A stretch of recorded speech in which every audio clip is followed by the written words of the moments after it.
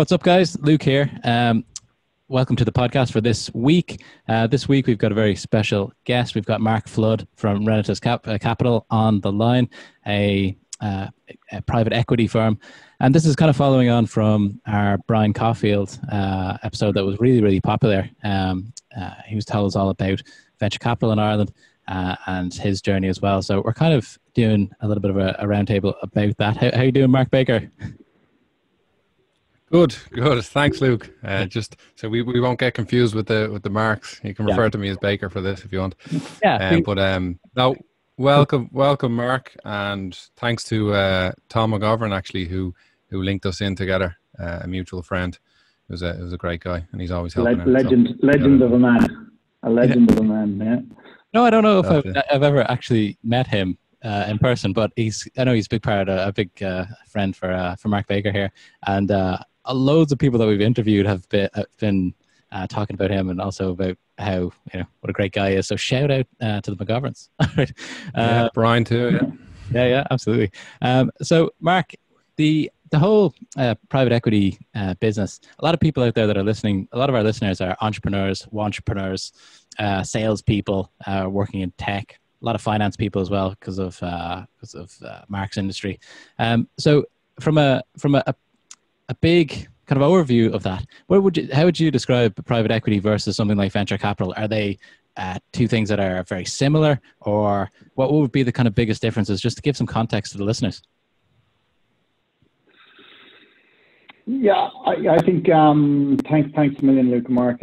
The venture capital is a lot earlier in the gestation. If you take kind of, we gave the analogy of stages of school once, and people kind of liked us to say, so like someone starts a business, it's friends and family at the start, so that's nearly like kind of preschool, if you like.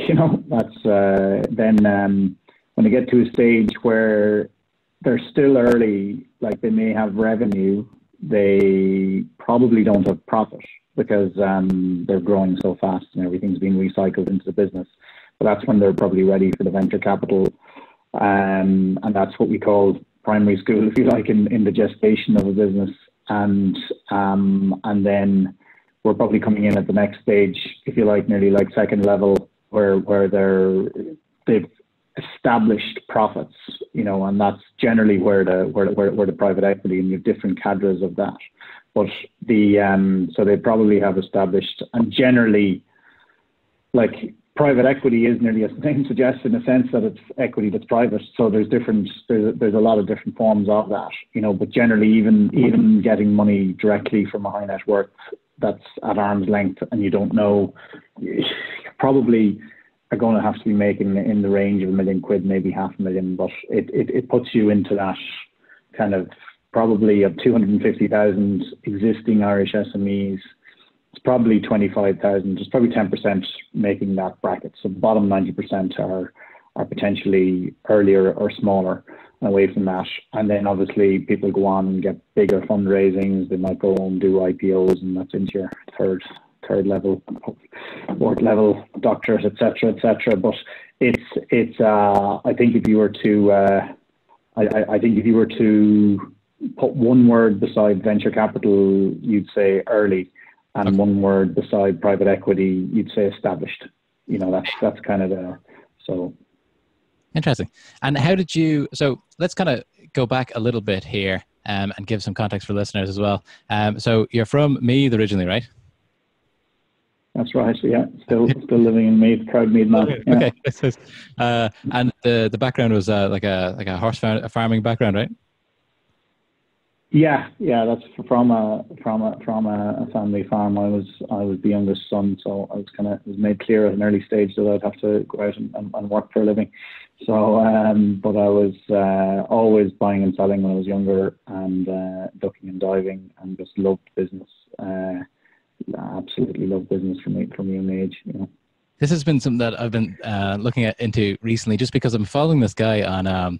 I find the farming business really interesting because it's so far away from what I do in software.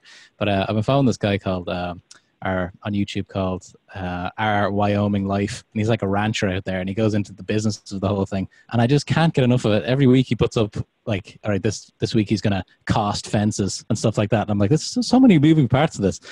So when you were growing up, did that have a big impact on you? Was it kind of a business all the time? Was it kind of business around the dinner table, that type of thing?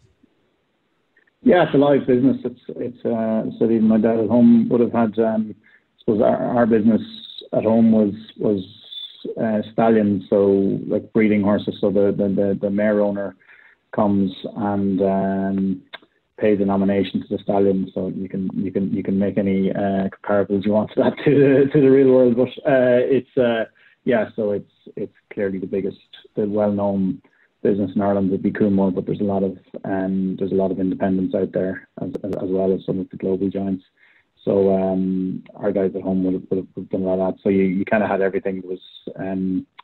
It was 365 days, 24/7, and it was the phone at home was always the nerve center. And I remember at times there was a ring binder, and we all had to kind of take notes of the phone. But when it was busy, you could have 50, 60 calls a day, and that was our CRM at the time, if you like, taking notes on a ring binder. But no, it's great. I think I'd go further than that. From a farming family, like I just think anyone in business, we've one investor who tells us just hire the child of a farmer or a publican and you won't go wrong. But I'd extend that to a kind of someone that's been brought up in an entrepreneurial background, in a sense, like, like one good friend whose dad worked for a council, but he kind of had his own business at night time and painting, and what I mean, like that was self-employment of sort. The definition is, but I think when people have been brought up with the fact that the door doesn't close at 5 p.m. and business is 24/7, and you're not guaranteed your money to pay the wages. You know what I mean? So it's I think when people have been brought up in that, it's I think it's even the Jeff Bezos as well. Like that's his inspiration was his rancher stepfather or whatever. Like you know what I mean? Like it's I think when you go through it, I think it definitely helps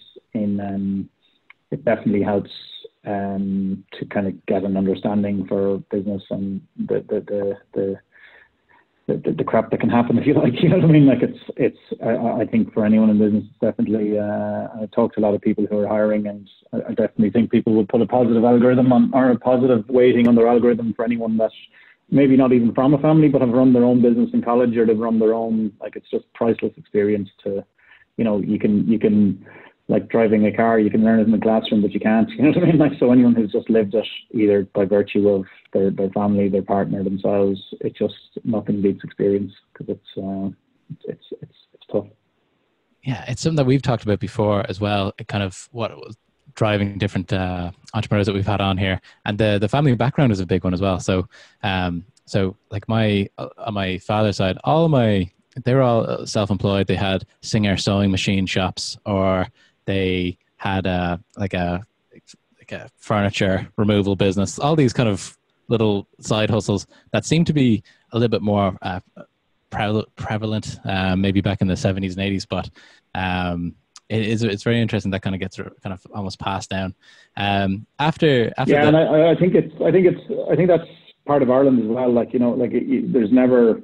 Like there's nobody more than one generation away from that, and some guys, like, you know what I mean? Like from it's like but like with the urbanization and everything that happened within the industrialization in the UK, there's probably like if you probably went into a third level class of 100 in the UK with largely indigenous population, and the same in Ireland, I think you'll definitely get more hands up for one or two generations away from real entrepreneurship, if that's running the sewing machines, if that's farming, pubs, any other form of self-employment. But there's definitely, and that's why you look at a PLC base. I think that's why the Irish do so well internationally, is just the entrepreneurial spirit. It's in us.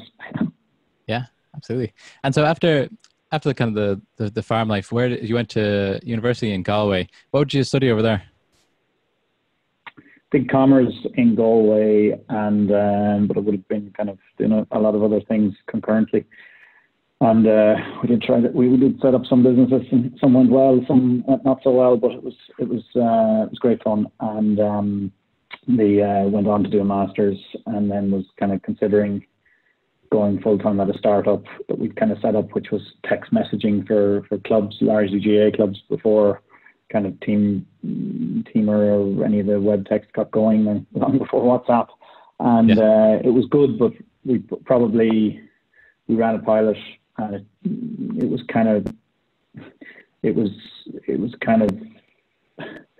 the test based all liked it, but you're kind of saying, will we go with this full time or not? And then decided to go and do accountancy nearly by process of elimination as much as anything else, because it was kind of BDO sold a good story at the time, where it was a graduate to say, well, this isn't, you're actually dealing with all owner founders here, and this is a great potential to immerse yourself in that. And it was, in fairness to them. Like I think it's they were big enough to be substantial businesses, but not so big to be kind of removed from the founder. And went in and did 2 years of audit, which is very retrospective, detailed, and you're looking backwards. There's a lot of detail, but you're kind of getting out into businesses, which was kind of good and good osmosis, and you get to learn how an accounts department work and what all the different roles do. So it didn't feel like it at the time, but it was good experience in retrospect to kind of know what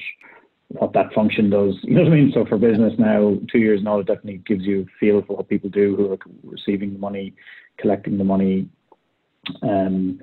creating the accounts, working it through. So it was kind of painful enough, but it was good experience. And then thankfully got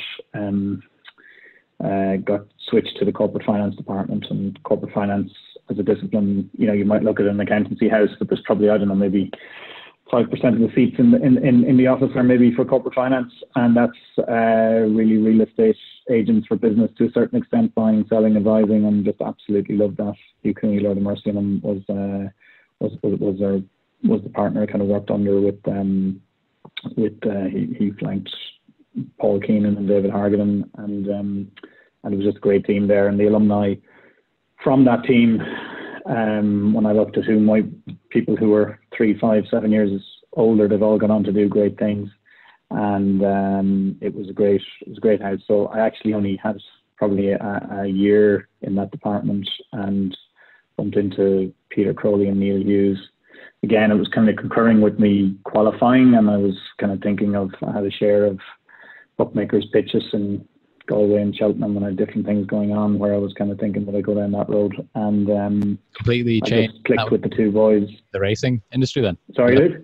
Would that be a complete like pivot out of accounting to go into the kind of the racing book space, or it would be? Yeah, potentially. I was probably moonlighting a lot in that world anyway, and probably doing better from that than I was from the day job. But it was.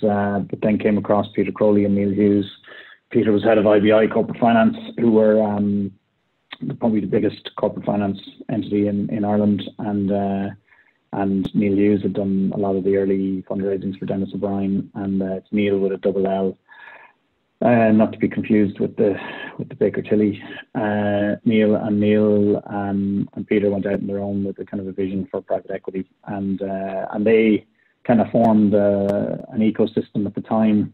Maybe a little bit earlier than them. There was the Ion Equity guys were out. Then the Niall McFadden was out, and Lion Court. So it was kind of that was probably the first. There was probably 4 houses and maybe 1 or 2 more. And they were the first kind of formal private equity in Ireland, in a sense. Like, you know what I mean? There may have been a generation before where there was kind of ICC Capital and Fitzwilton, Tony O'Reilly's entity and something like that. But there was kind of, so they were effectively very smart guys who were looking at interesting businesses and deploying private capital, a little of which was their own, but a lot of which was kind of brokered from private individuals. So it was probably, in an Irish sense, for the private equity ecosystem, it was probably version, maybe it was version 2, it was version 1 or 2, and it's kind of evolved now to be more a group of funded funds with kind of brass plates over the door, and that's all they do. And those guys all did so well. They kind of have become family offices in their own right, and high net worths, the guys you mentioned. So Peter and Neil were setting up, and I was absolutely fluked that I kind of came across them at the right time, and they brought me on the journey. So it was kind of two men and a dog. I was the dog, So it was as a qualified, it was fantastic. So it's that was just a roller coaster. All happening, just to give some time. Right. So this is like 3 or 4 years post college or post university. Yeah. Just graduated. Yeah, probably mid-20s, and then it was quite a roller coaster. The market was high, looked at an awful lot of things, and in fairness, they walked away from a lot of things at the top. But by fluke of network, I introduced them to a guy, and that was in February 2007, and that led to 6 months later us writing a 170 million sterling check for the Racing Post, which was kind of a surreal journey. And I had spent my youth selling newspapers outside Mass at home. I wrote for the local newspaper on racing. I was the school bookmaker. I handled a lot of horses. I'd done a lot of things. So pretty much a wasted youth kind of came together and said, God, I actually, love this business. And Alan, who we brought in, who was buying in as MD, asked me to go on the journey with him to be his kind of flanker. And so I joined the senior management team there in 2007 and September. And it's no boast, it's more a fact and an observation. It was probably the last big check that Anglo-Irish wrote. Oh, really? Yeah. The timeline is just there towards the teetering end of that kind of September. Yeah, so look, it was quite a journey, and the business, in fairness, it tipped off a little, but nothing like if you look at the share prices of Trinity Mirror at the time, or Independent or Daily Mail, they tanked because they all had B2C consumer revenue. Most of ours was cover price sales and bookmaker revenue, so it kind of was quite resilient. It wasn't immune, but it was a lot more resilient. And as a group, we did a lot of good things in between, but the big black swan was getting into mobile, and that transformed the business. And we kind of got the Anglo went into a kind of a process, and we got out of that. We came out of that and subsequently sold the business.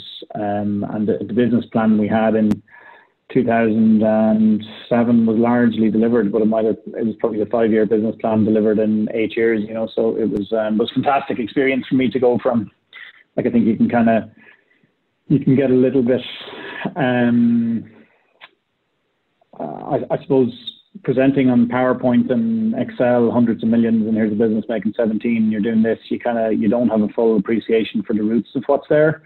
But when you go in and run a business, you have appreciation for the roots and the absolute A to Z of what's involved in that. And newspapers, just a fascinating logistics business whereby and even in this day and age, and you can imagine how it was years ago, at 10 o'clock somebody's finishing a thing, and then at 6 o'clock the next morning every news agent in the country, 50,000 in the UK, had this paper on their shelves. It was just amazing. I can print a sheet now in this day working in a home office. You know what I mean?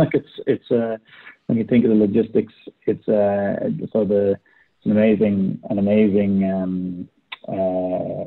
kind of valued supply chain. And look, it was great fun.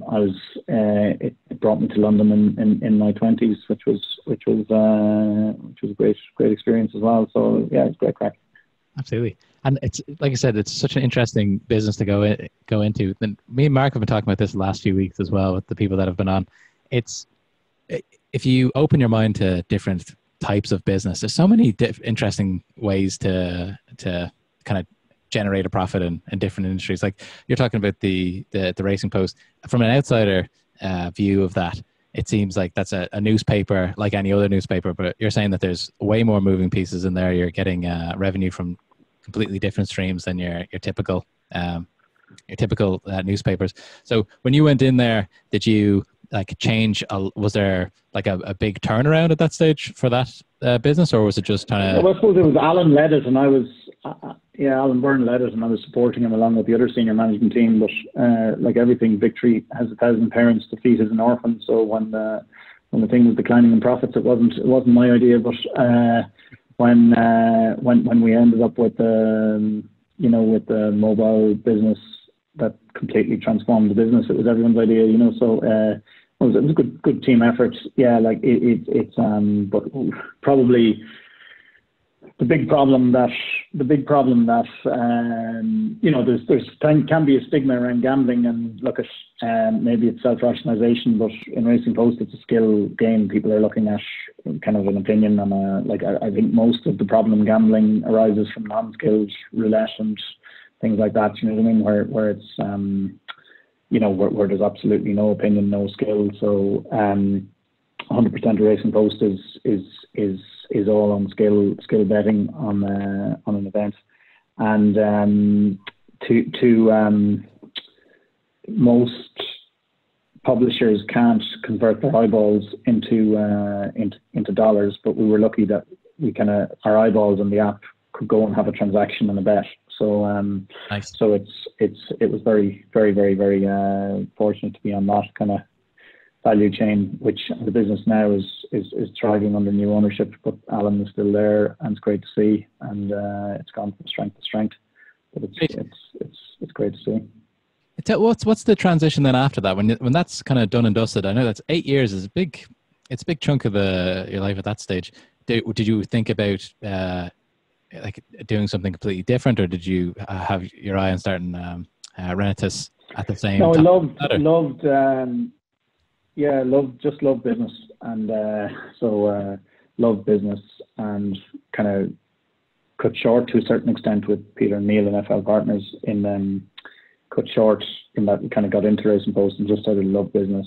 And Brandon Trainer was my boss in BDO, so we kept in touch with him, and we were kind of maybe doing a bit of moonlighting, looking for potential investments in business. And we said, you know what, we got to, if we're going to make a go of this, we got to put a sign over the door and take this serious. So we said, let's try and raise 10 or 15 million. And thankfully we raised 11 million from people who were backing us.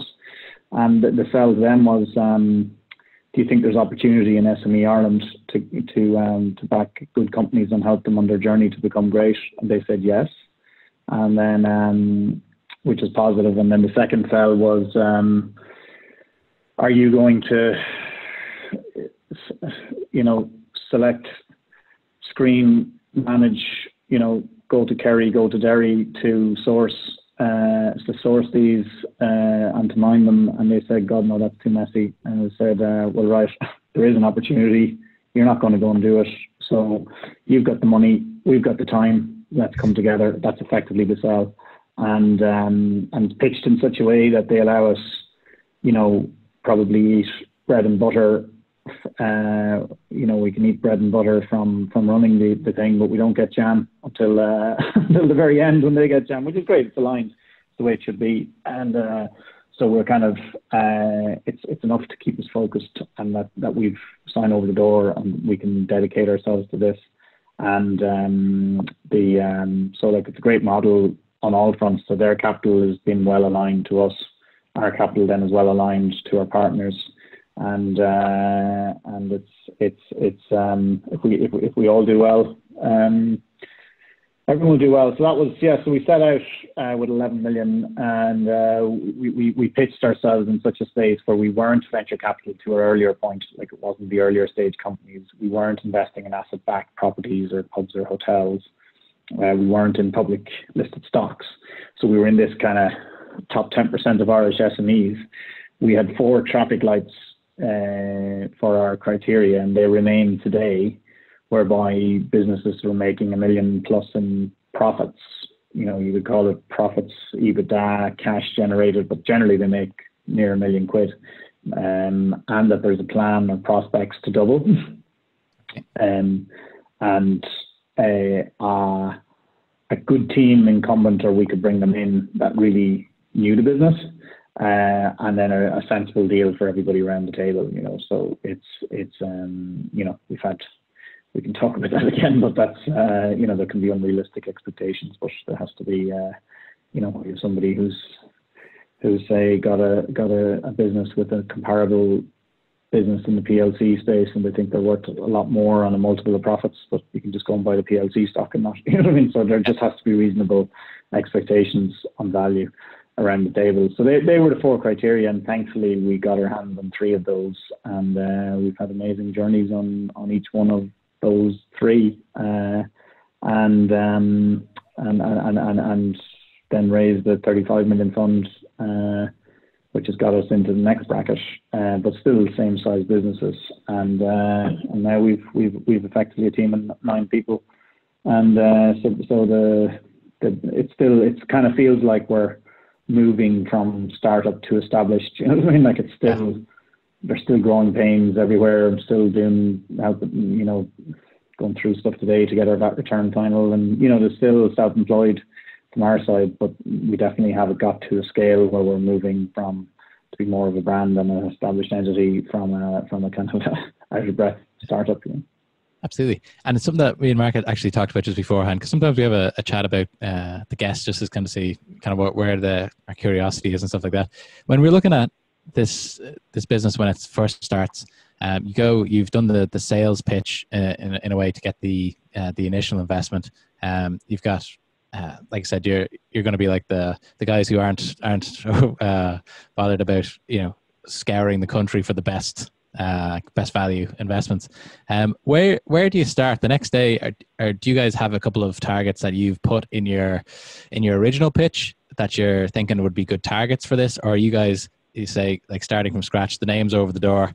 Let's it's kind of almost like brainstorming on. Yeah, we had at the very start we had Boojum was very close to being agreed, so we kind of had a so like it's kind of so the investor says, yeah, that sounds great. Have you any examples? And then we kind of have Boojum was our first anchor. Cool. And with the Boojum one, so to give you Boojum kind of emerged during the kind of burrito, the new kind of burrito era. When I was in college, when I just started college, there was like Burritos and Blues, there was Boojum, I think there was a few other ones, but Boojum was always the one that stuck out for everybody. They did the best when it came to, if you get 10, you get a free T-shirt, and that was almost like a badge of honor that my friends would be going with. It was different than a lot of the other ones.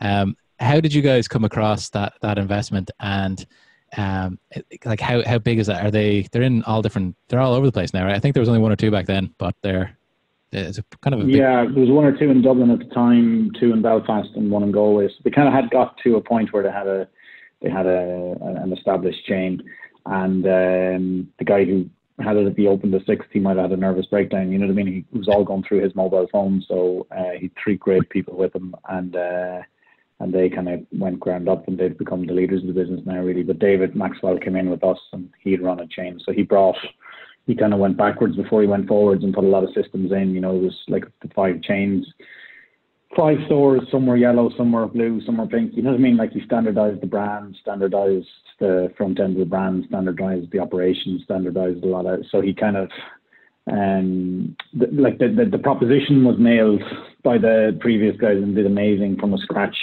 to get it from a proposition to the business he had. But so he nailed it, but probably hadn't it configured in such a way to scale it. And then that's what David did with the senior management team, and brought in a couple more to really get it to a point where, pre-COVID we'd 18 stores open and a national brand, so it's I suppose he's probably he's done to Ireland what Chipotle did to the States, really, like, you know what I mean? And we'd like to think better, but the business is it's the people in it, the brand, and so like we're really in the stands and privileged to do so, Absolutely. And is that something that when you're doing an investment like that in there, are you saying when it gets to a certain amount, that's when it's time to sell, or is it more kind of like a long-term play, like 10, 15 years? How does that work? Yeah, it can be. The default private equity traditional is a kind of a 5-year plan, and that's the default. You can kind of that's no harm anyway, because you can't see anywhere beyond it. But thankfully, we're so flexible with our we're private equity. We've no institutional backing, so we can be flexible, and we're now kind of deep in a plan in Boojum to see can we take on the UK, see what's, because it's well, across the water. We've already been very successful in Sterling land in Belfast, and Belfast is if you like, a top 20 sterling city, and if we can do to the other cities what we've done to Belfast, there's a cracking business here. So yeah, so we're fluid. Like I think I think it's always good to set a 5-year plan. It's no different to set a 6-10 week exercise program. You know what I mean? Like it doesn't mean you're not going to exercise beyond it, but you kind of set it, and we're in that phase now where in Boojum, where version 1 was the original founder taking it to 5, version 2 was us maxing out Ireland, and version 3 now is bringing it across the water. People of Britain deserve it. We're going to bring it to them.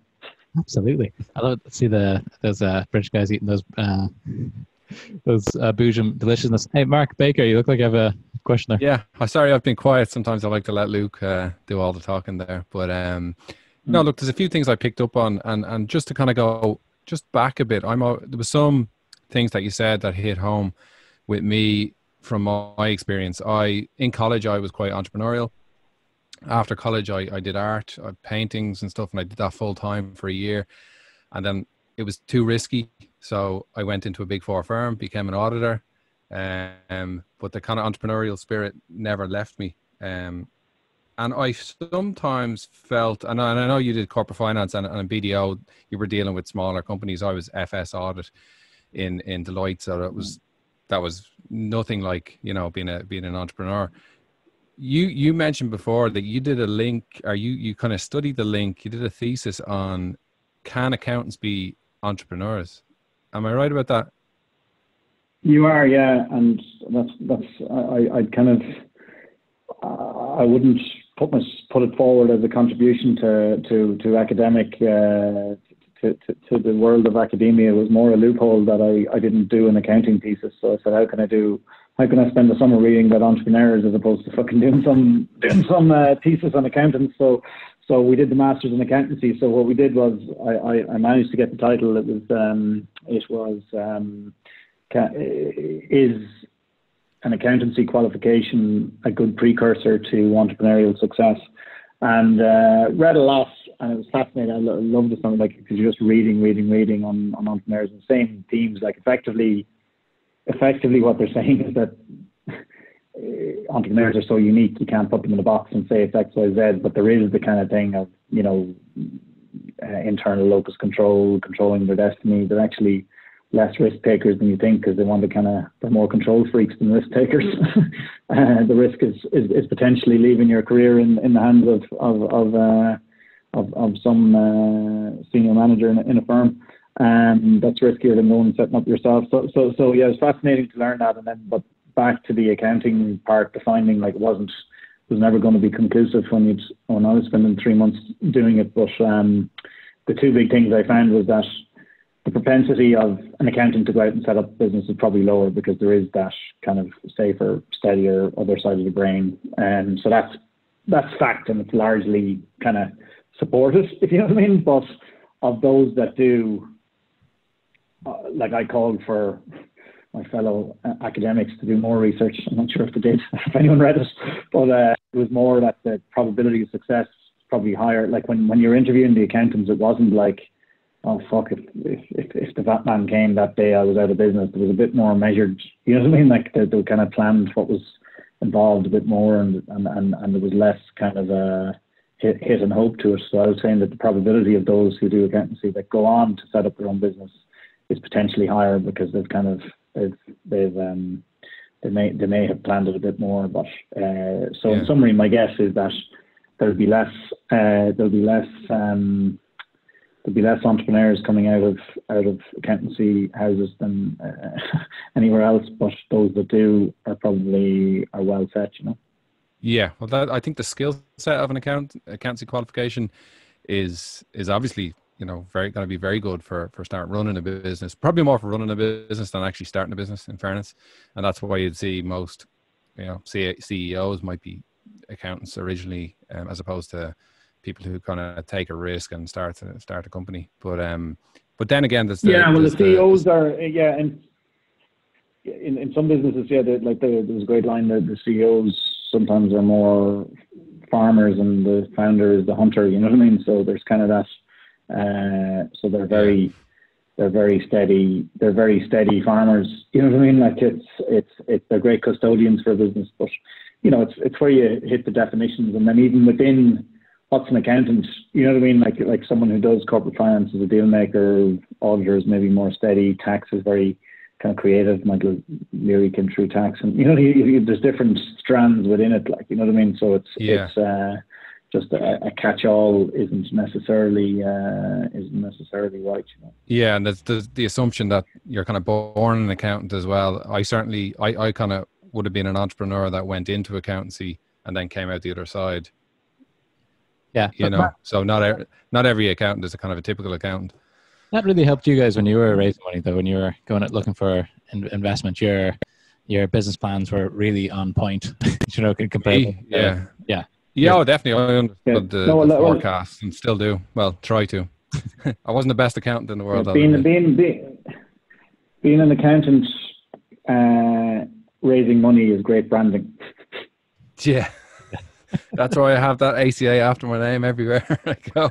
Still paying me. It's great branding, so you can kind of gives you credibility potentially. Like, you know what I mean? If you don't deserve it, it's as I say, someone kind of you know, someone comes in and they've got a kind of a more creative background or came through other verticals. You're kind of saying have they any substance, and then someone comes in as an accountant, you're saying have they any spark. You know what I mean? Like, it's kind of a bit of yeah. I don't think Mark Baker, the artist, is getting as much money as Mark Baker, ACA. Put it that way. Depends on the delayed gratification. It's the great artists. None of the great artists made their money in the early years. Yeah, absolutely. That's it. Yeah.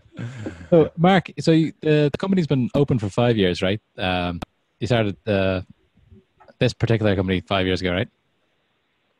Yeah, Renatus was 5 years ago. Yeah, we're probably in gestation 2 years before that, so it's probably so we're probably public 5 years and kind of conceived 7 years.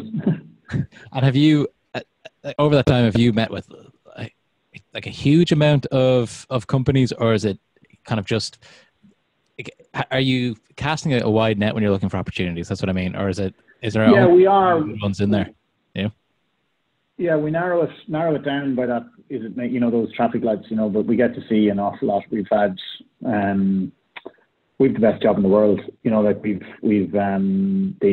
have for what I want to do, if you know what I mean. Like, someone else might think it's not that exciting, but I couldn't think of a better job in the world. Like, we've had more than 1,000 through our pipeline, and in pretty much all cases you're dealing with the founder, and like they're just, every founder is unique, but they have to be like the founder of a business. Like, they are the marketing director, they are the operations director, they are the finance director, they are every director at a point in time. You know what I mean? So they're just phenomenal people, whoever, and it's so like it's all very well when there's established entrepreneurs and they're making loads of money and it's all great and it looks easy, but like they had to start at a point where they couldn't see where they were going. You know what I mean? Like, they just they might have had a far vision, but they had times where they couldn't pay the wage bill, but they have had to go in to run every function, like, you know. So like and in a way, that's the scaling is fascinating, because like all you're really trying to do is over time is clone people to be as good as that person in a category. You know what I mean? Like, because if all the founder was doing was stuck in marketing, it'd probably be better than any marketing director you could get. You know what I mean? Like, but you have to spend time in sales or in operations so hasn't time to do that. So you got to get, and that's just the fascinating. Like, if you look at our logo, this thing, it's kind of like inspired by the Jim Collins Good to Great. But like, I think that's the fascinating inflection point where we're at, where you're trying to nearly build out functional excellence because it's all generally in the founder's heads. And they're generally functionally excellent at everything, but it's that bandwidth issue, you know. Absolutely. And do you have any the verticals or anything that you're really interested in? Where, as in, say, like some are. Is there any areas or companies you're saying that's a great company, the founder is great, everything like that? I just don't. It's not something that we want to get into, or is there any? Are you guys kind of agnostic about the industry as long as the fundamentals are always? Yeah, probably. Like there's sector and subsector, if you know what I mean, and there's sector and subsector, and we're more tuned now into subsector. You know what I mean, in the sense that there's certain subsectors within it that so we kind of have green, amber, red sectors, and then within it you have subsectors. So like the ones we'd be very interested in are at the moment, and generally would have been anyway, but suppliers to food and pharmaceuticals, because they're generally on that old school supply chain, and they're trading on or ahead in this world, and we expect for the next 18 months. Not that we expect, but we're prepared for the next 18 months of looking snakes and ladders for what we've had, so they're very interesting. And then, and there's just some others that, we just don't, it's another man's game, you know what I mean? Like potentially, like, you know what I mean? Like it's that as regards sectors that we don't touch, there are probably others that just are what we call another man's game. They're more suited to maybe one person leading the investment than a whole, and they're not really growing in any guise, like, you know what I mean? Like, so like distributors with no value add. Like there's some great businesses making a few million out there, but it's just not made for us. It's made for that founder that has a relationship with the original brand owner or somebody else, like, you know what I mean? Like to take it. But for us to come in, the owner to leave, who has the relationship with the key person, generally a distributorship's done in a handshake or something, just doesn't suit us as much, So it's the nature of the company rather than the actual sector in a way. The reason why I asked is because I know that the second investment you guys made was in Simtech Aviation.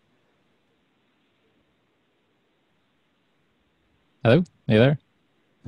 Yeah. Oh, so I was looking at the Simtech Aviation. I didn't realize that was in Dublin, but I looked at the facility. Looks like something out of NASA or something. It's a big change from the Boojum business. With that type of business, is that something that you'd look to expand to the UK and stuff like that as well, or? Yeah, like I suppose if you take it, they both shared the characteristics. Were they making them $1 million? Yeah, pretty much both of them were. Was there a plan to double? Yes. Was there great people involved to bring them? Yes. And was there a reasonable deal? So like they tick that box as opposed to the sector, and it's been fascinating. Aviation is a community in Ireland. And like they're just like it's you have a group of people, like we have a group of instructors out in Simtech instructing, right? And these are people who were, maybe in their late 20s, were maybe salespeople or school teachers, and they just loved aviation, and like it wasn't an industry then, you know what I mean? Like, so somebody in their 70s now, it wasn't, and they felt they're so passionate. There's a glint in their eye. They're so passionate about the business and feel so lucky to have been in it. And then everyone, it's just an amazing community. So with regard to expansion, we've invested in a new machine we're probably the biggest pre-trainer of pilots in Europe. When I say pre-trainer, we don't do the kind of, if someone spends maybe 120 grand becoming a pilot, they've probably spent 115 grand before they come to us, doing everything in the air and getting kind of familiar on their systems or whatever else. That they've done that, maybe in Florida, maybe in Spain, but generally in warmer climes. There are options in Ireland, but they've generally done that. And this is kind of like finishing school, where they might do kind of flying in a multi-crew environment with a previous kind of a senior, possibly Aer Lingus or Ryanair captain, showing them what to do, and then that gets them kind of ready to go into the real world. And that's so look, it's fascinating space. So we have invested to double the capacity, and then we're also very close on some big international B2B contracts where we're kind of bringing bandwidth into that. But it's fascinating industry, fascinating space. But again, we wouldn't have done that business without keeping the founder involved, Shay Pardy, who was a co-founder, but the aviation brains of the business, and we're big on kind of keeping the DNA in the business as well. You know what I mean? Like, so kind of, Shay had a kind of a conflicted position in his head where he was kind of saying, well, I want to sell, but I want to stay. He had a long journey as a founder, and he's kind of saying, well, should I stay or should I go? And thankfully, we fulfilled both for him. We allowed him to sell off some of the business, and he's stayed on the journey to hopefully see what he found it become a real global leader. And I think it's a great case study, because some vendors and people in businesses think, do I sell? Do I stay? Lose potentially. So there's a kind of a hybrid where you can kind of monetize some success. Don't have all your eggs in the one basket. Do what you do. Pay down the mortgage. Look after the get the holiday home. Look after your partner. Look after the kids. Look after whatever else, and enjoy the fruits. But still stay. And why should you sell all? The best place for your money is invested in the company, so it's we're big on that, really trying to and there's an education in that with founders that it doesn't have to be all stay, all go, so it can be what we call the curry chips, half and half. Exactly. That's cool. So with this type of business is really interesting for us as well, because we're a really small country, right? And sometimes when it depends on the background and stuff like that, but maybe people don't understand how successful businesses can be in Ireland. So when I was working with the SME sector in the Nordics for the last 3 years or so, I was really taken aback by how confident they were in their businesses. Really small, if they're just getting started up in very traditional industries or whatever.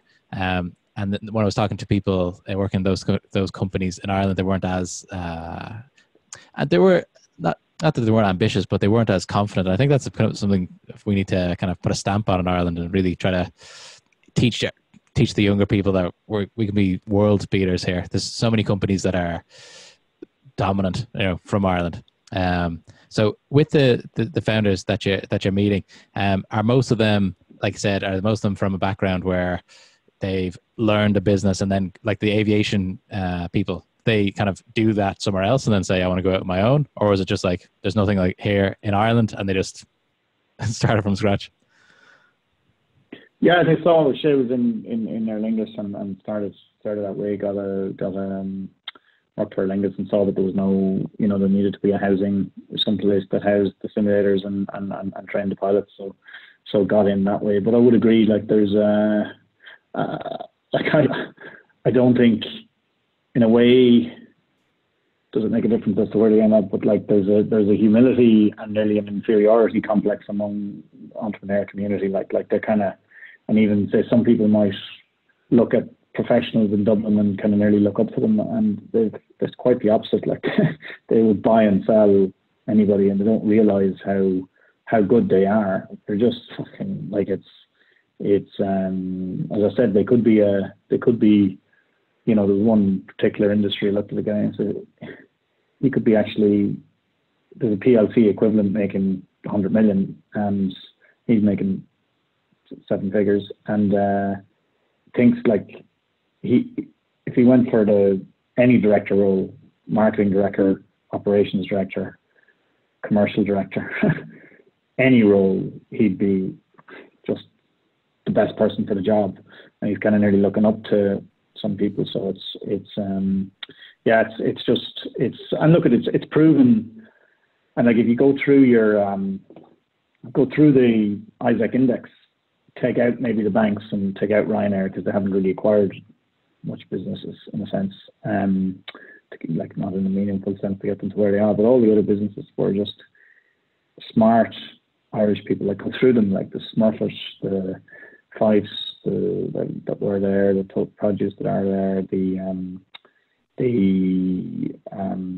Paddy Power, CRH,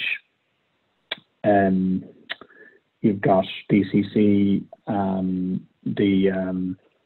you've all these indigenous Irish companies, the Glambias, the Kerrys, that were just smart Irish people who got capital, and capital was the enabler, and then went and did what they did internationally. Kingspan, they did what they did internationally, and but it was kind of smart Irish people that began two things that changed. They thought global, but they got capital. By going on the stock exchange, you're getting capital. And let's look at Apple Green as well, and you're getting so it's very simple what they did. You know what I mean? And people, and you're trying to say to people here, and that's a big part of our thesis. You're a market leader in Ireland. You're brilliant at what you do. Why don't you take on the UK? It's 10 times the size, and there's nobody doing as well as you're doing. Yeah. I thought about it, both thought about it. No, come on, we'll find and fund your acquisition, and because that's what all these companies did, was acquire for their growth. And there's just such a latent potential in market leaders. There should be some regulation if you're a market leader that you have to fill out a form. Have you thought about it? Do you realise how good you are? Have you thought about acquiring internationally? Because you fucking kick their ass, and generally they have, but they just haven't. It never gets beyond the conceptual. You know what I mean? Because they're kind of probably too busy with the day to day, and that's so it's such a it's an interesting one. Like I said, it's kind of opposed to some of the people. Like if you've ever talked to anyone in Denmark, any of those small companies, they're looking for global domination. Even if their product isn't or their position isn't there yet. But I think, Luke, in the Nordics, the governments seem to be quite supportive of startups. Maybe that's given them confidence. One of the kind of core values of Renatus is that they're passionate about SMEs. Mark, do you think that the Irish government is passionate about SMEs due to how important they are? Can you hear me? Yeah. Yeah, so I'm sorry, because the battery went on behind. I think, I think a lot of people in the roles are doing the best that they can do, but in a way, so look at you think of the bodies that are out there, Julie Cinnamon, Enterprise Ireland, and the people in ISIF and all that. They're as smart as you get, and they're working harder than anybody. So they're kind of so there's a lot of people really doing. They're probably some of the hardest working semi-state type companies that are out there, and some of the smartest. So there's absolutely brilliant people there. But you just stand back, I suppose you question. The first thing is from a government level. So I think from a government level, the capital tax is punitive. I think you know what I mean. It's 33%. It's just it compares woefully to everything else. You know what I mean. So it's kind of, what do we do here? We go here, we do it, and there is a school of thought that says that somebody starting a business day one in a lab kind of think about what my gain is going to be or what my tax is going to be. It mightn't be as explicit as that, but it's kind of, I think back to the thesis on entrepreneurs. Role models are key, and when role models have kind of success stories, it's there. You know what I mean? And capital gains tax holds back some of those success stories as well. So it might be someone says, well, will I go and acquire this company in the UK? Well, how does it work? Well, I do that. Then what I do, or I sell it, and then what do I do? Well, I get to fucking pay capital tax. No, it might just be at that point, that business making $1 million, do they get up off their ass and go to the UK? It might be CGT that kind of says to them, no, I won't. You know what I mean? Because they just work it through. Well, what does that mean? What does that mean? What can I check? Well, you know what? If I'm not getting X, well, why would I do it? So I suppose at a high level, there's some great people and great organizations helping businesses, and we've got some great help. And so I think there's some good stuff there. But at a macro level, CGT is, I think the biggest thing people aren't doing for the government aren't doing for business is inhibiting. You know, you've got foreign property funds can come in and invest and get away with no, you know, with no CGT, but then you get the entrepreneur who gets hammered. You know, who's put in maybe 10 years of not getting anything out of it, and just that one event is going to be taxed like crazy. Like, it seems unfair. Yeah, and it's like you look at the sports people. There's a great relief there where 40% of the tax sports people paid in the last 10 years, they get it back. Brilliant. They deserve it. They're fucking heroes. They're part of the fabric of Ireland, and it's a great initiative. But like, entrepreneurs should be heroes and treated as such, like not as kind of like it's from a startup base like that. And don't tell me they did it for the money. You know what I mean? Like, in the sense that it's not, you know what I mean? Like, it's always a challenge or whatever. But when you get there, you want to, you know, when you get there, I think it should be rewarded accordingly, and I think it's not fair. Yeah. CGT. They probably roll it into the next business anyway. That's the nature of those types of people anyway. They want to. It would be good for the economy for the people who are the most productive with capital to have as much as possible. Maybe just a thought. Yeah, and look at so at a bigger level, people can structure it such, but it's the smaller one that gets caught. You know what I mean? Like if you're in for a gain of 50 or 100 million, you're going to get super advice and structure it in such a way that you end up not paying CGT. But if you're in for a gain of 1 or 2 million, you're going to get hammered. I think it should be looked at. Mark, one thing when you think of Renatus, you think of it's a great brand. Branding's obviously important. We talked about that with Boojum, but the newsletter, that's a big part. You know, that's the first kind of thing I would have, before I even kind of looked more into Renatus. Tell us a bit about the newsletter and how that came about, and was that inspired by your time previously in the news industry? Yeah, a little bit. I suppose it evolved. There's been a number of versions, if you like. A friend of mine was training horses in France, and horse trainers are notorious for kind of not keeping their owners up to date with what's happening with their horse. And I said, "Are you communicating to your owners?" And he said, "Are you communicating to your investors?" I said, "That's actually a fair point. Not really." Like, you know what I mean? So started doing a thing where I got up on a Sunday morning, looked at a few papers, said, "Here's." And a lot of them were expats abroad, and kind of reviewed a couple of some of the papers, said this is what's in it. Sent it, BCC'd 10 people. This was 5 years ago, 2015. They loved it, said it to their friends. It just grew and grew and grew and grew and grew and grew.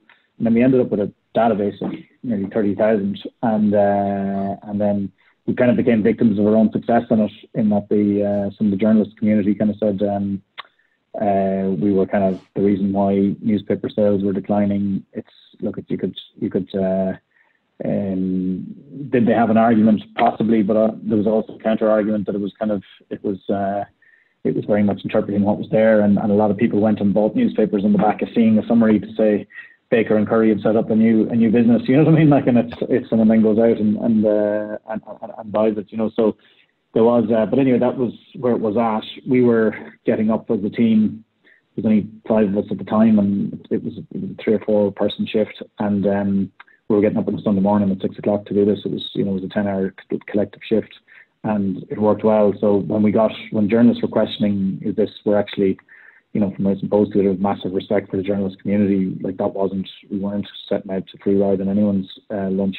And so we said we'd pivot it. And what's our audience interested in? They're interested in M&A deals. They're interested in where people are going, and they're interested in fundraisings.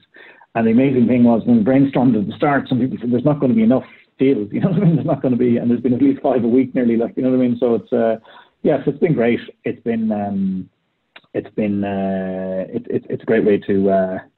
Not just that, if we sent it to one person, it's been great, because it kind of forced us every week to kind of really tune into what's going on, and ourselves, you know, some of the younger team in the office reviewing the accounts, and you're teaching them how to look at what's happening in cash, and you're looking at what's happening there and that. So it's just it's probably a 10-hour shift, but we've 7 hours done by Friday evening, and we get it out. But we love it.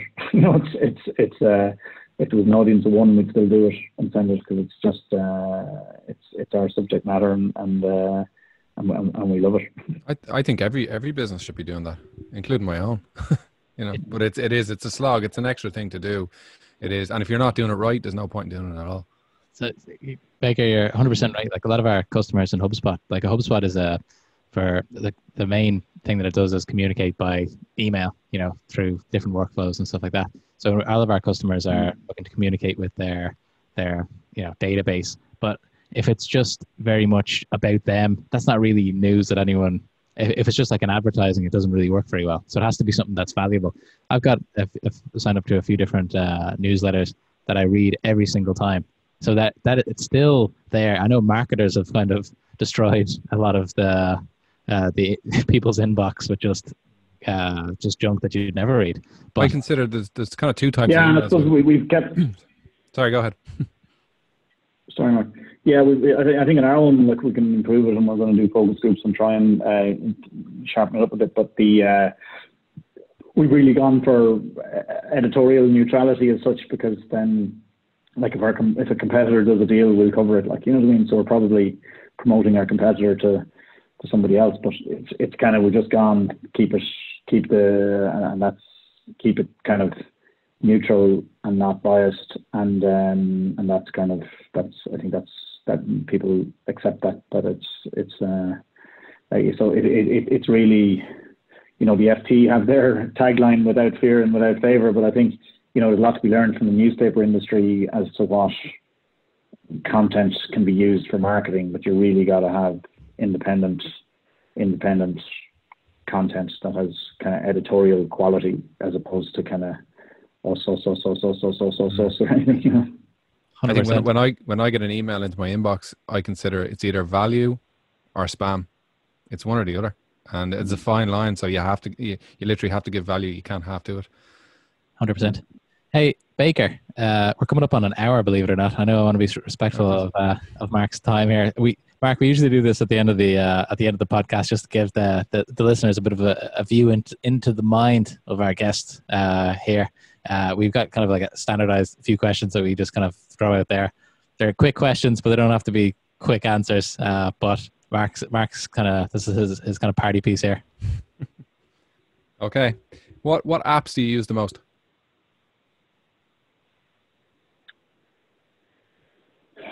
This is going to be controversial with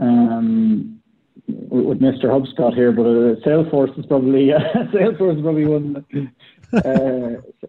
Salesforce, FT, Salesforce, FT, Racing Post, and Boojum. Nice. What's the best business idea you never acted upon? Maybe you personally. Any idea?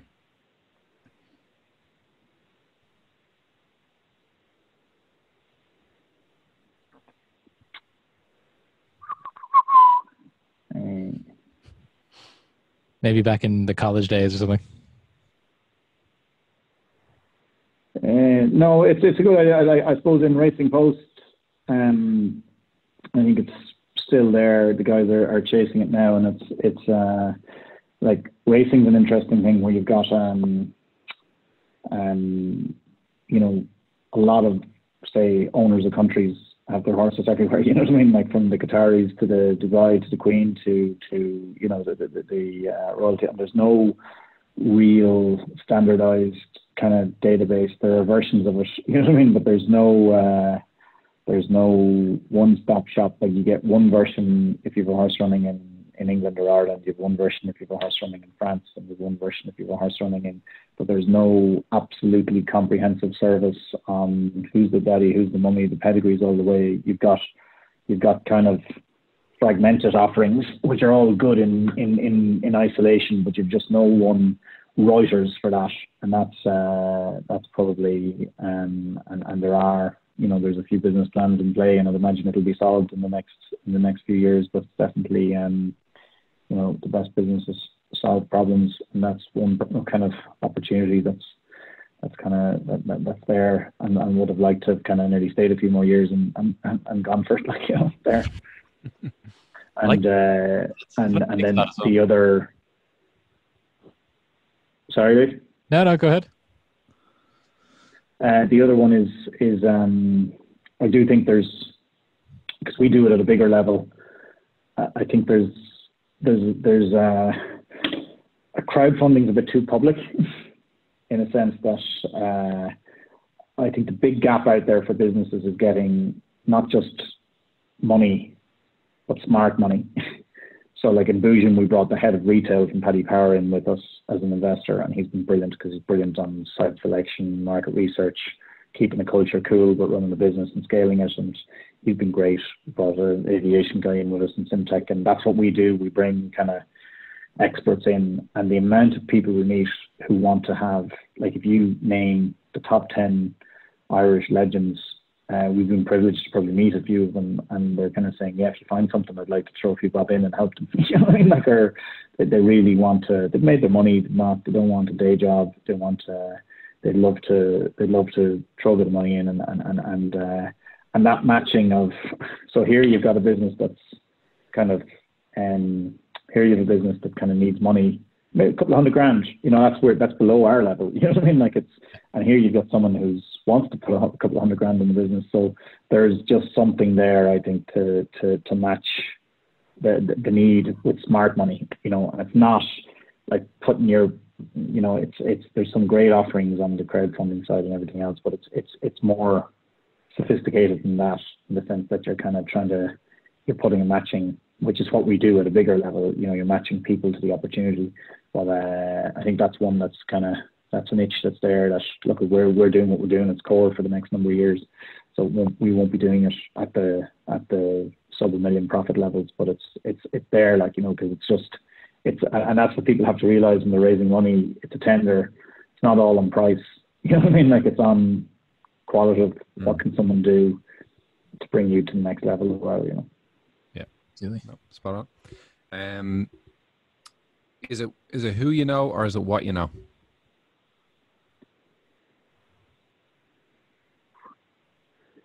Well, I suppose the better way to ask it, I think, is how do you weight them? You know, how do you weight them? Because it's definitely there's a lot of people.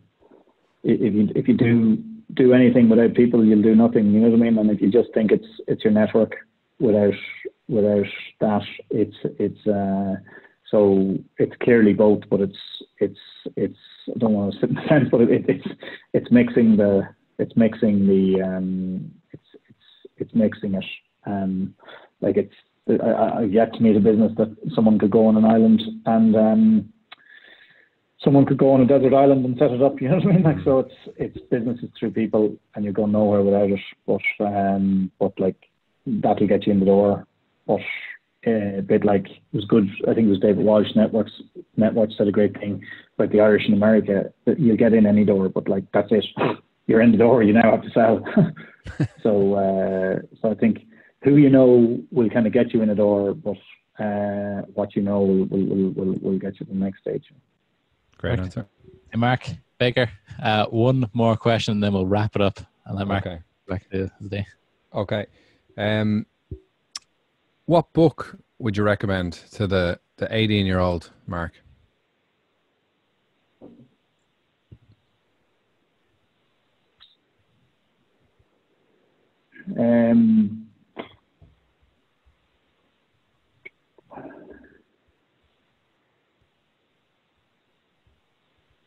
I think the 18-year-old. I think the biography of an entrepreneur in your vertical. You know what I mean? Like, so it's because they'll inspire. You know what I mean? Like, that's the because like what might be for me, Warren Buffett might be something else for someone else. You know what I mean? Like, yours might be Picasso, but I just think stand back. I think to the 18-year-old, who do you want to be when you're 50, and the biography of that person is the biography of that person is the book they should read. Makes sense. Mark Flood, thanks very much for joining us on the SharkPod today. Great look inside the industry for our listeners. And I know we went over a little bit of time today, but it was just so interesting to talk about businesses in Ireland. We're big promoters of what we can do here There's so many examples that you listed off there that are incredibly successful. Those companies just needed a little bit of capital, and it was just smart Irish people who were at the helm. So thanks very much for coming along today, and we'll leave it there for today. Thanks very much, Mark. Thanks, Luke and Mark. Keep up the great work.